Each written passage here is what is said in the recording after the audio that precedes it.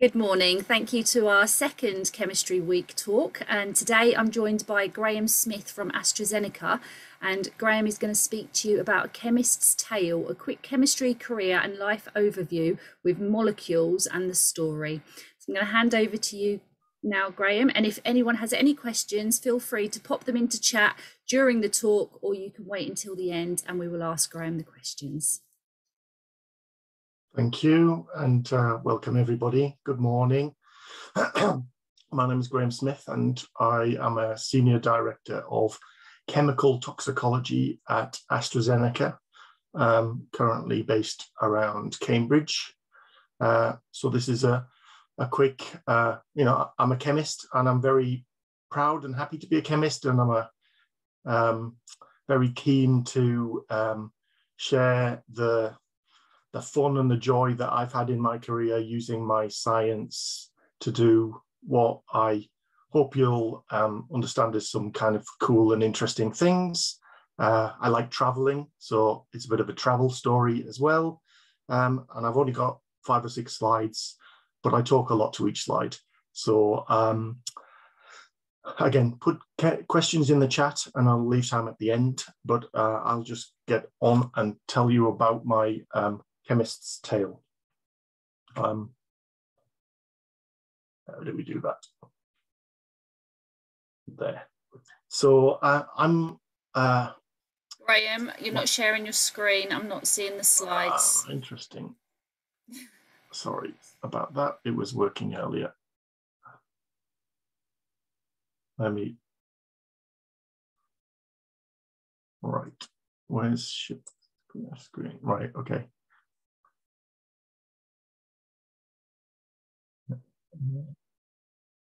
I want to share PowerPoint. I think, is that working now?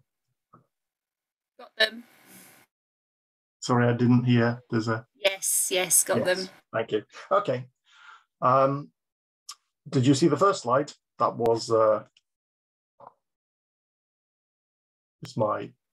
you see that slide? Just in case, that was just my introduction slide, and now I'm on the second slide. Sorry about that. I am a medicinal chemist by training. That's if you ask what to put on my driver's license, I say I'm a medicinal chemist. And what does that mean? It means I work on all of the chemistry to do with medicines. That can be what the tablet's made of, what the active drug is made of, impurities, how to make the molecules, so everything chemistry that is related to drugs. And I like that job because it allows me to work on medicines, and making new medicines is really interesting, and there's always some very complicated challenges. There's always lots of sick people, and I hope all of you are very well, and maybe some of you actually use some of our medicines. If you have asthma or some other condition, you've probably taken a medicine, and I'll talk to you about what a medicinal chemist's job is to create those medicines. This wasn't how I started or why I started, but I also, like I said, I enjoy travel. So in my career, I've managed to travel to all of these places, and this is the only place I store it, but I have this map of the world, and every time I open this slide deck to give it this presentation another time, I put another couple of X's on it, on places I've been. And as you can see, I didn't plan to become a chemist to see the world, but I've been quite a lot all over the world, and quite a lot of my travel has been due to work-related things. You're going to hear today about how I started my career in London, over in Dagenham in Essex, and that was, I spent a few years there before moving to Kent in Sandwich to work for a company called Pfizer, one of the largest pharmaceutical companies. I then went from there to Boston in Massachusetts, and down here at the bottom is the building I used to work in Boston, Massachusetts. Actually, it's right next to, or very close to, Fenway Park. You're probably more familiar with that building, but that's just in the neighborhood. And about 5 years ago, I came back, and I'm working for AstraZeneca in Cambridge now, in this building. near the Addenbrooke's Hospital. What is a medicinal chemist? And I'm going to tell you a little bit more about all of the things a medicinal chemist needs to learn after you've finished your education. So this is what we do. We are, the core of what we do is we design the molecules and make the molecules that become medicines. These medicines don't exist anywhere in the world beforehand. And the only thing that exists is we think this disease is caused by this bit of biology which is broken. And maybe if we could find the right key to this lock in a biological sense, we could unlock that and make things better. So that is how the conversations start. And then we're looking for, so what kinds of molecules might fit into that pocket? What kind of lock and key combination from a chemistry point of view might that work? And we can't control the biology because we're all human and our biology is human. So what chemists can do is control the chemistry. So we change tiny aspects of the molecule. It's usually all organic chemistry, lots of organic chemistry. And we change all aspects of the molecule, the properties, the shape, the amount of rotation, the solubility, all of those properties of a molecule need to be finessed into something that ultimately can be a safe and stable and useful medicine. The whole concept of the lock and key is that there's only one right shape for the biology, for the therapeutic mechanism that you're dealing with.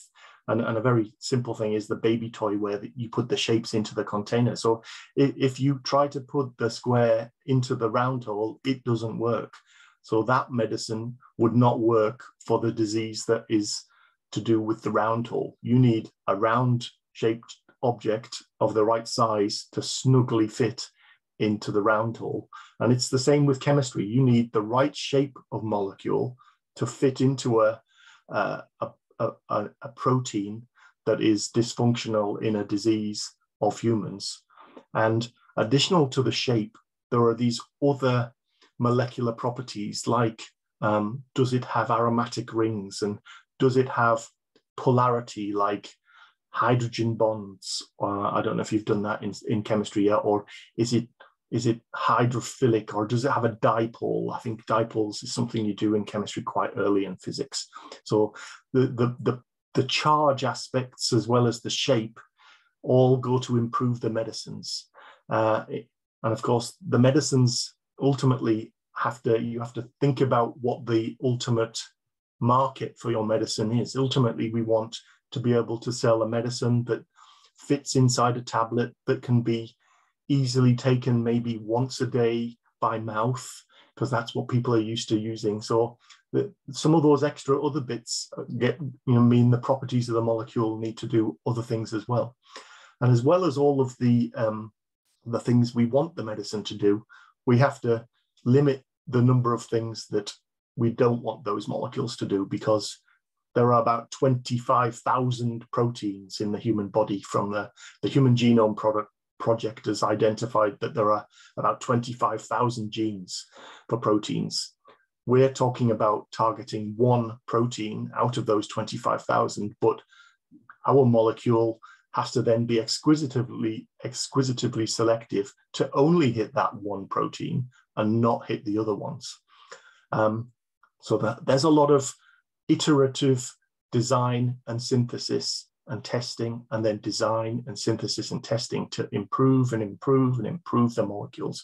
So this designer and maker part of the medicinal chemistry role is fundamental to what we achieve. And when we've achieved something, we'll talk about some of those things in a few times. It's very rewarding to know that a disease that we were maybe not able to treat effectively before, this molecule that we've been involved in inventing, in conceiving, in designing, and then in patenting, so that we can, we've got an invention. they can be used, and then they do get used, and you get, you know, great feedback from patients saying, thank you very much for the work that you did on this, because now my mother is able to, you know, hold her grandchild or something like that. You know, that really, we don't interact with patients at the, you know, as a chemist, we don't. But when we see feedback like that about the ultimate delivery of our drugs, our molecules to patients, it's really quite amazing. This just shows you some of the fundamental basic chemical synthesis work that has to happen in order that years down the line that research molecule gets to market. So we talked a little bit about that in the last slide, but there is the design is not just that, does the lock fit the key for the target we want? There is a lot of other things to consider, like we don't want the tablet to be the size of, I don't know, a Rubik's Cube, let's say, because that would be very hard to take. So the molecule has to be effective enough to be a small dose and a small tablet. We need the molecule to usually to last a day, because people are very used to using drugs a day. If you had to take a tablet every 2 hours, it would be very inconvenient. It needs to be safe and not hit anything else. We want it, usually we prefer oral tablets to injections, to inhalations, to other ways that we could deliver medicines. So the properties of the molecule have to take into all of those things. Like I say, it's an iterative thing. And some interesting maths here in that I only took this from another person's slide, but there are something like 10 to the 18, and that's a big number in mathematical terms, permutations of the Rubik's Cube. In that small molecule organic chemistry world, it's been calculated that there are something like 10 to the 62, that's 10 with 62 zeros after it, possible isomeric combinations that could be medicines. And we have made nowhere near that number of molecules in the world's history. There are maybe a few solutions to the problem of, does this molecule hit the target? Is it absorbed? Is it soluble? Is it safe? And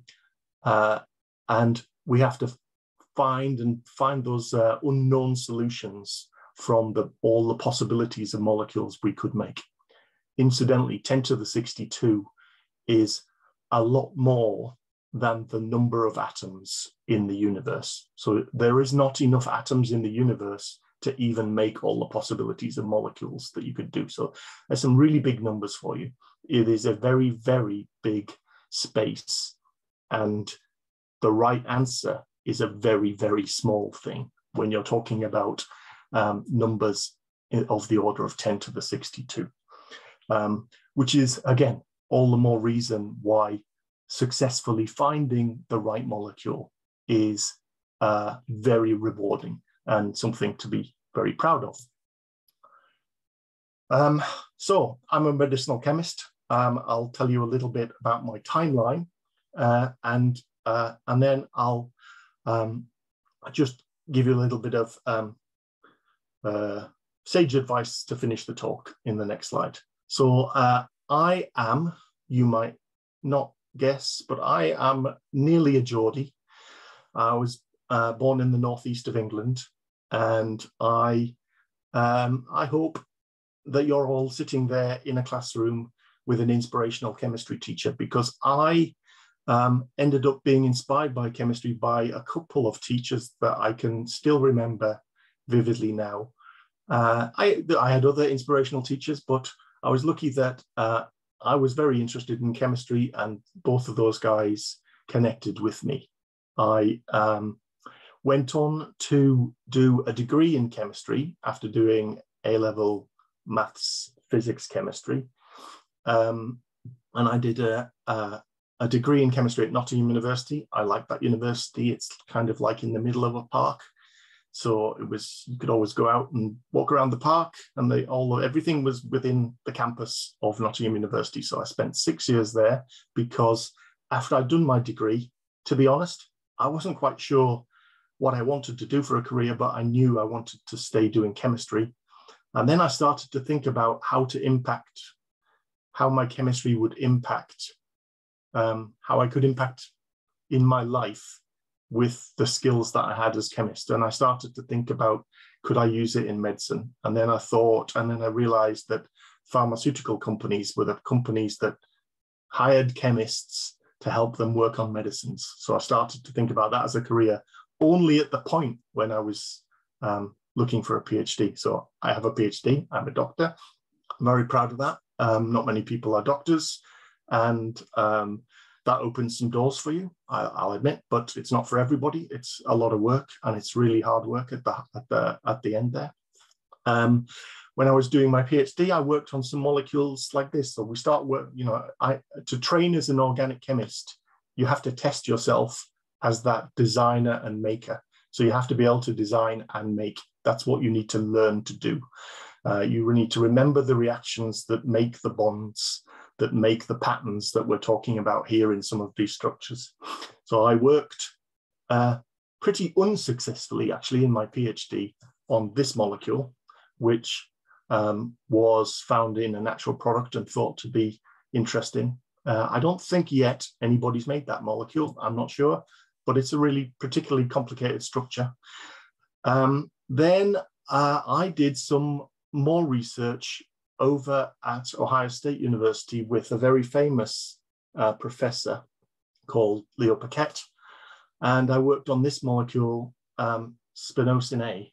And as I left that, after 2 years over in Ohio, I had made that 5-membered, you can see in the middle, there's a little structure there with a 5-membered ring, a 6-membered ring, and a 5-membered ring. I'd made that bit. And then a couple of people after me did the other bits. And we ended up making, as a group, this molecule. And this is a treatment it's a crop treatment for something like some kind of insecticide, that's right. And it makes about $300 million a year for, I think, Bayer, but it doesn't make me any money.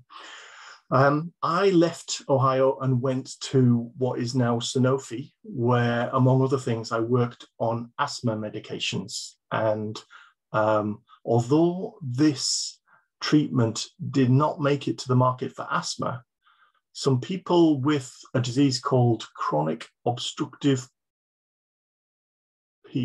pulmonary disease, which is a kind of like a shortness of breath and a wheezing and a coughing. Sometimes people who've smoked a lot in their lives get that. This treatment is effective for those people. So those people now, there was no treatment for that disease at all when we were working on this. And this molecule makes about $300 million a year. I then went to Pfizer. We saw that on the map. I went down to Kent, and I worked on lots of projects while I was at Pfizer, resulting in molecules like sildenafil that had just gone on the market with Pfizer when I got there. So I was actually in the team just after they'd had that success. And I worked on the team for Maraviroc, but sildenafil makes about $1 billion a year, and Maraviroc makes another few hundred. That was a great time, and Pfizer makes lots of really good medicines, and that was a really exciting time of my life. I went to Merck, and I worked on some rather fundamental science around whether RNA rather than proteins could be therapeutically targeted. It's a bit complicated. I had a paper in Nature earlier this year, which is a very prestigious journal. So it's very interesting science, but rather fundamental, and maybe a bit beyond where we're at today in the STEM world, but really needed to understand all about therapeutically targeting and making molecules to be able to do that. And now I'm back at AstraZeneca. I'm working in the area of toxicology. So I have the job of overseeing all the medicines at AstraZeneca to make sure that from a chemistry point of view, we are sure that they're more likely to be safe. So I kind of have oversight of other things. And we make molecules like osimertinib here, Tagrisso, which makes about $4 billion a year curing people of breast cancer, which is another, maybe not curing, but extending the life of people with late stage breast cancer for several years. It's a real breakthrough therapy there. So I have been lucky to work in some great companies, and I have been luckier to be close to and involved with discovery of drugs that have real effect on people's lives and get used by a lot of patients. Some final thoughts. I think I've made this point a lot. Medicines, although I think we'd rather we weren't taking them when we need them or when we're sick, they can be incredibly effective.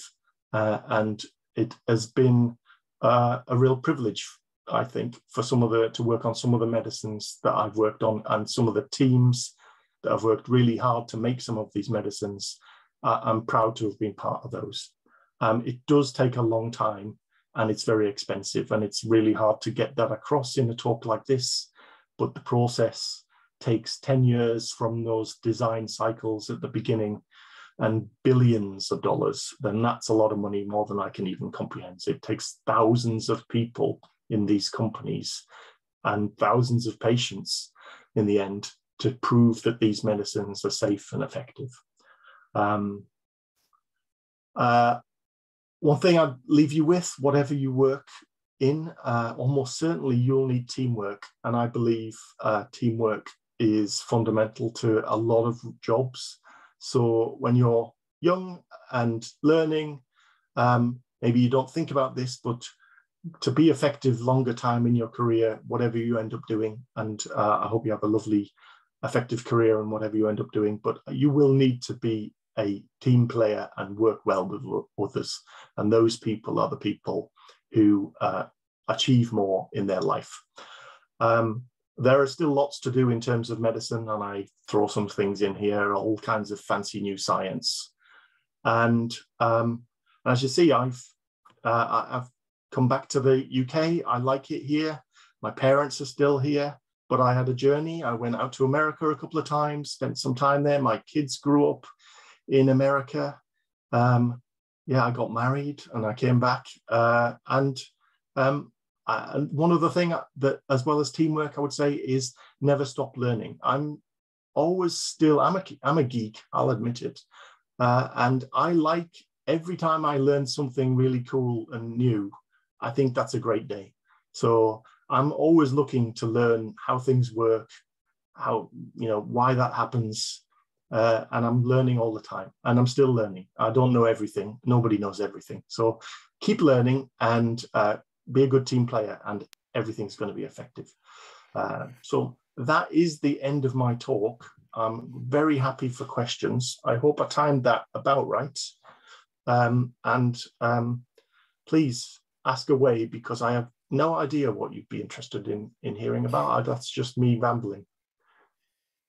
Thank you, Graham. That was really interesting. Does anybody have any questions for Graham?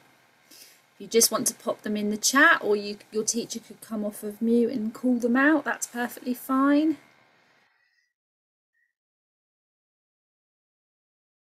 If you don't have any questions, you are free to leave the call, of course.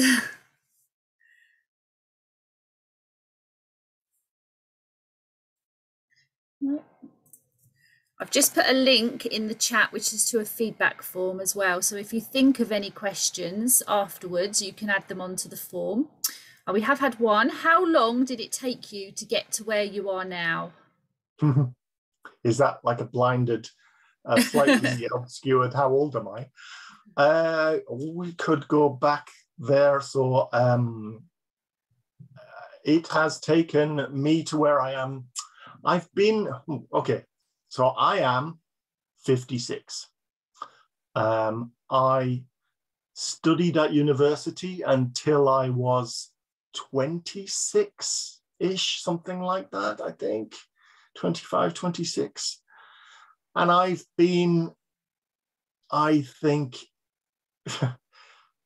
a fairly senior and efficient medicinal chemist for about 15, 20 years. So I've been in the industry for 30 years. That's a lot.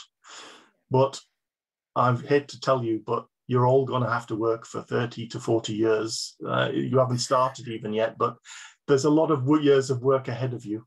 I've done 30 of them and I'm not near the end yet. So I might be nearer the end than the beginning, but I'm not planning to stop just yet. So yes, 30 years in the industry, 56, 25-ish years of education. Those are some numbers around where it is, but I've been effective in my job for, I would say it took me 10 years just to be really good at my job, I think, after starting. Do you see what I mean? You know, you start a job and you're not perfect at it. You're hired to learn. There are a couple of other questions in chat as well. Right. So, are there lots of opportunities to travel is the first one. And the second question is, did you have any part in the development of the COVID vaccine?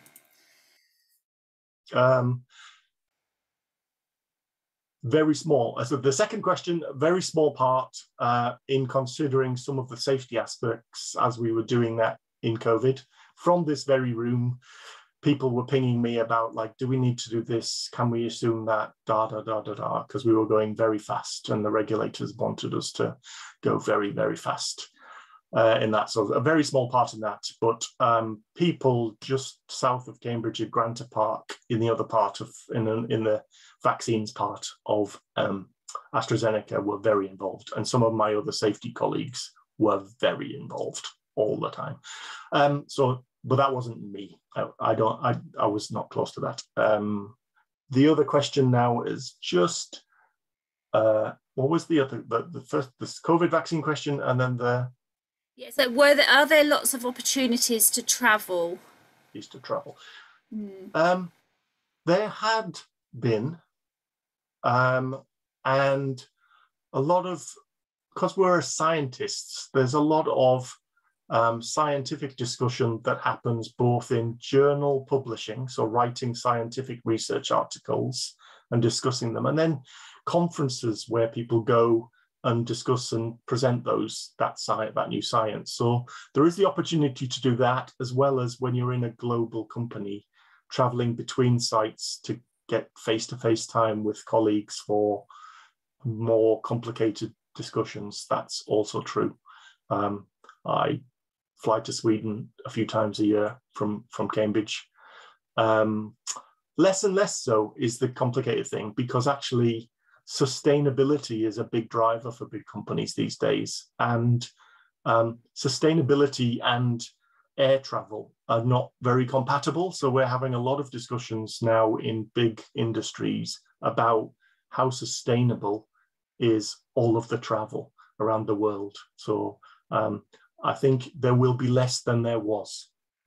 There were times at Pfizer when I literally went every second week to Massachusetts, to Connecticut actually, and worked 3 days a week in Connecticut, about 20 times a year.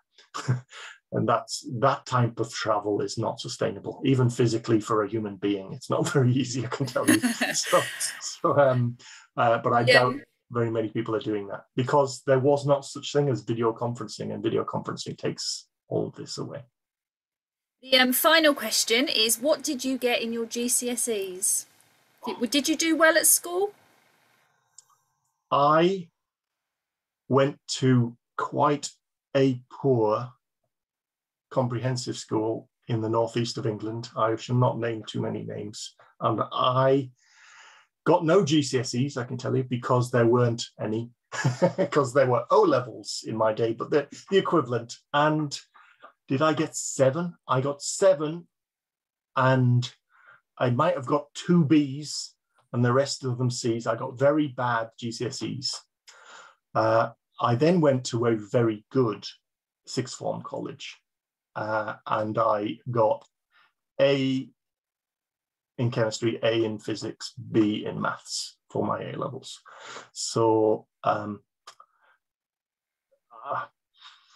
that school set me up for success, because I'm not sure I was going to be successful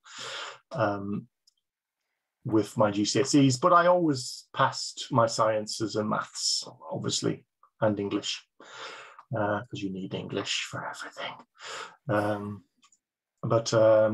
Yeah, I went with what I was good at and what I liked. I really liked physics, actually. I had a very inspirational physics teacher as well. And I nearly did physics at university, but that's history. Yep, your life may have taken a very different path if you'd have Yeah, chosen a different different subject, wouldn't story. it? Who knows what it would have been? Uh, Exactly. Thank you ever so much, Graham. It's been very, very inspirational and very informative as well. I'm going to stop the recording now.